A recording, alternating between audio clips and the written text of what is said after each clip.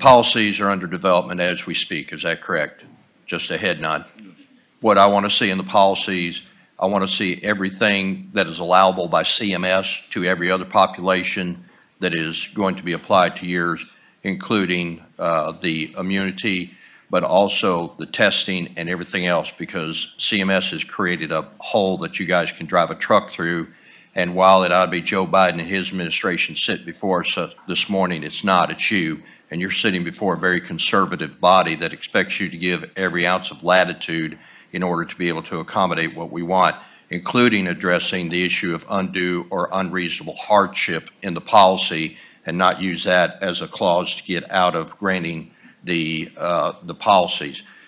If somebody is turned down, we have access to the reason why they are turned down, or is that part of personnel part of their personnel file, and we don't have access to it?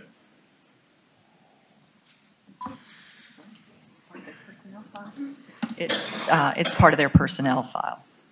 But if they give it to us, it's okay. All right. And so what I would just ask... Senator, we're going a little long. Yeah, well, Can you I just do some want of to this say offline? thank you and thanks.